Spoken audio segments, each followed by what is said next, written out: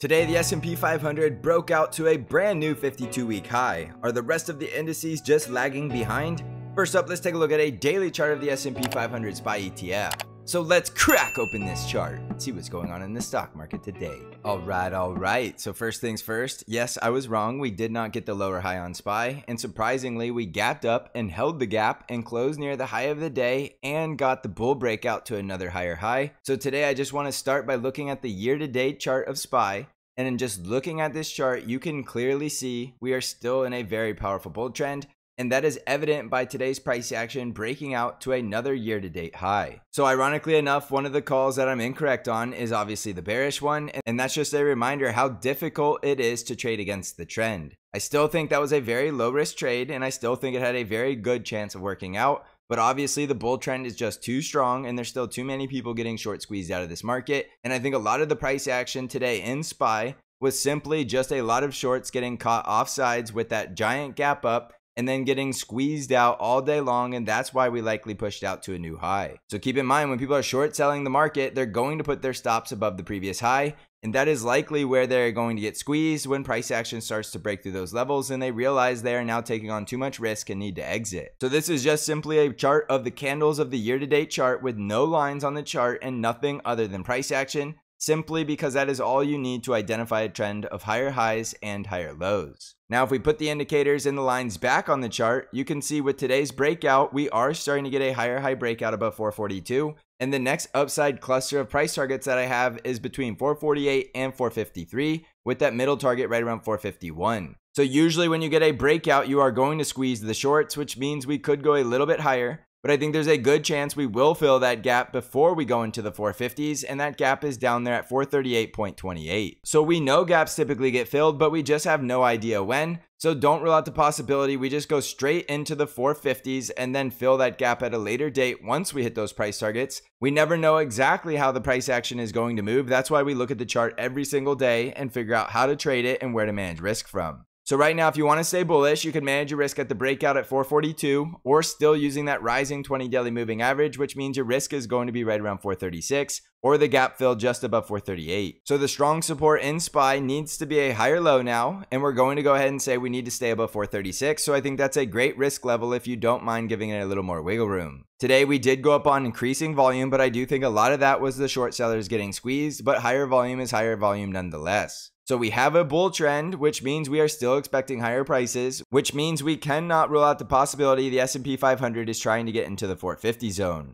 Now pay attention to the rest of the indices because they did not break out today. So if they're just lagging behind, you could still catch trades in them. But I think there is a chance the S&P 500 is playing some catch up, and a lot of that is going to be due to the financials, which finally got a close above the 200 daily moving average today. So we know the tech sector has been leading the way, and the industrials have been very strong as of lately. And we are just now starting to see some strength in the financials. So long story short, this is a reminder it's difficult to short a bull trend. And if we were going to break out of the bull trend, we would have had that lower high into a lower low. And as of today, we are breaking out to a higher high, which is instantly telling us we are still in the bull trend. And even though we could still at some later date get a pullback towards that support, right now is obviously not the day. And the only pullback we're looking for right now is between 436 and 438 to fill the gap. So we're still looking for higher lows and higher highs because the chart tells us to, and we're still in the bull trend. On the NASDAQ 100 triple Qs, we were up 1.54% today, and the triple Qs did not break out to a higher high, but did break above the risk level that I gave you, which was between 367 and 368. And if we zoom in here, you can see we did gap up above that resistance,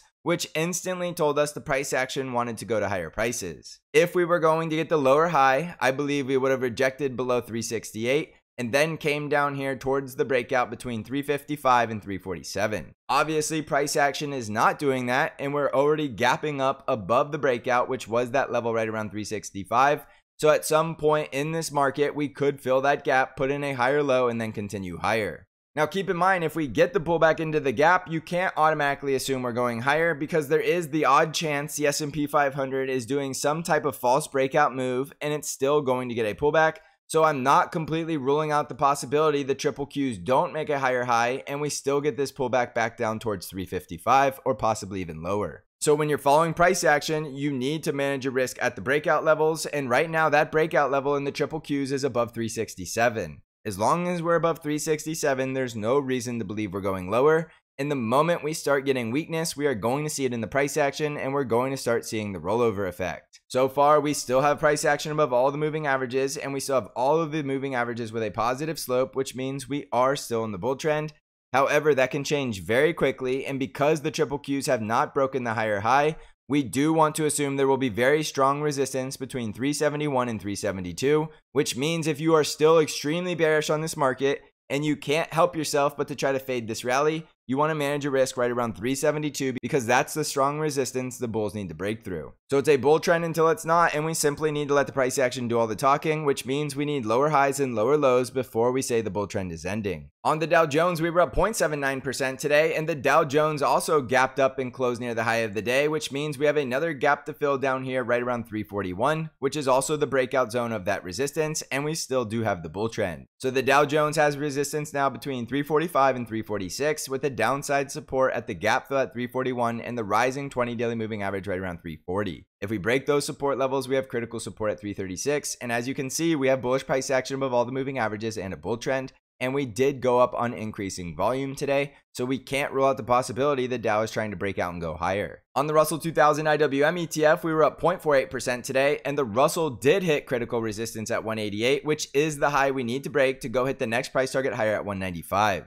As you can see, the small caps did fill the gap up, so they did get rejected from critical resistance and come down and fill the gap, but we do have the bull trend as long as we're trading above 184. Above 184, you can stay on this bull, and the next bull breakout will be above 188, and above 188, I think we start running higher towards 195. Now, you can never rule out the possibility of a double top, so if we do get rejected from 188 and we come all the way back down here and break below the neckline at 180, that is going to be the bearish breakdown for the small caps. But again, that's a long ways away, going from 188 all the way down below 180. And then we need the price action to confirm the breakdown to say that we're going to lower prices. So this is still a bull trend, so be careful getting overly bearish. And if you want to get bullish, you can simply wait until we start closing above 188. On the ARKK ETF, we were up 0.8% today, but we did not break the resistance at 44.5. So similar to the IWM ETF, we need to break that resistance to go to the next price target higher just below 46. Critical support will be right here, right around 43. And if we break down below 43, we're likely coming back down towards 41. On the VIX, we were up 0.3% today, and I'm still leaving this projection on the VIX because I do think we are due for some type of fear because the market is getting a little greedy and a little complacent.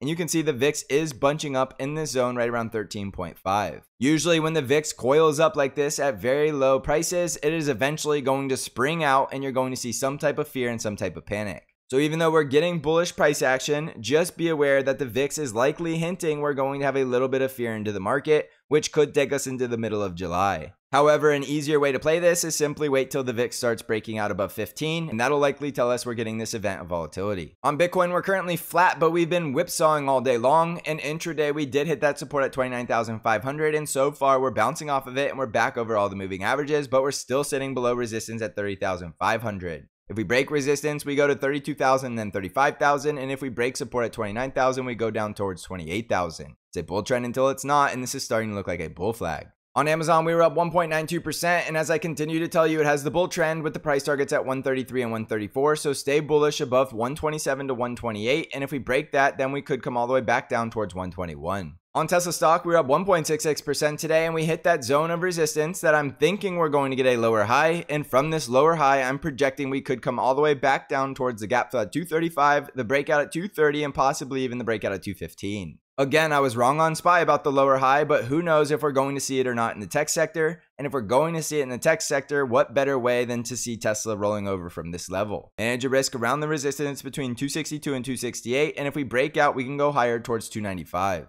On Apple stock, we were up 2.31% today, and Apple did prove me wrong yet again because it broke above 190 and I thought that it wouldn't. But above 190, we now have a gap to fill and we're now outside the upper Bollinger Band. So I'm not really sure what's going on in Apple because this is a very exuberant move to the upside above resistance and outside the Bollinger Band. So if I had to guess, and I know this is starting to look redundant, I do think we'll at least come back down and retest that breakout before we go any higher, and the next upside target is up there at 197. So again, when you make predictions, you need to be okay with being wrong, and that's why we manage risk. And right now, with Apple gapping up and closing outside the upper Bollinger Band, I think there's an increased risk that we get the pullback. But again, above 190, we have the price target at 197, and this is still a very powerful bull trend. On the financials, we were up 0.87% today, and the financials are finally getting that breakout above the 200 daily moving average, which is that level at 33.6. And we also have the gap to fill below because we did gap up. But if we continue to close above the 200 daily moving average and we get a bull trend in the financials, it is going to be very difficult to get bearish on this market because the financials were one of the last pieces of this puzzle. On the industrials, we were up 0.86% today, continuing into that bull trend and continuing to close at higher highs. So this is just another reason why SPY is breaking out. And if we flip over to the monthly chart, we did close the month of June at a higher high.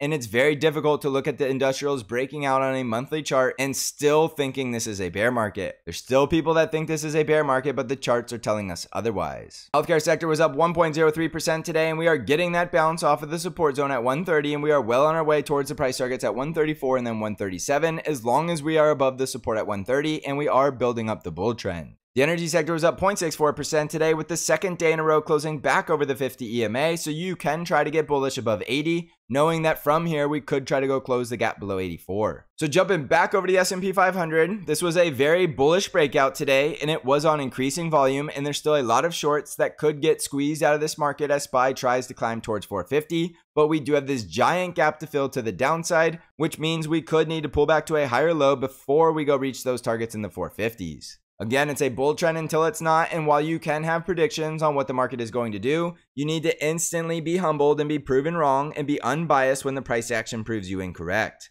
I gave you my prediction about the lower high on SPY, and obviously it was incorrect because we just broke out to a higher high, so we need to move on and we need to continue to look at the chart each and every day and follow the price action. Just remember, no matter what you do, it's most important to manage your risk, and no one trade should ever blow up your account. You need to have proper risk management and manage your risk around these critical levels. Also, don't forget I have my own trade alert service called Bank Trade Alerts that will send you all of your buy and sell alerts directly via email and text message, and only trades the ETFs TQQQ and SQQQ. I also have the Stocks Channel Discord where you can get access to all of my intraday updates and analysis. If you're interested in learning more about either service or want to subscribe, you can find out more information by clicking on the links in the description of this video. So thank you for watching, everybody. I hope you're crushing this market, and as always, I will see you in the next episode.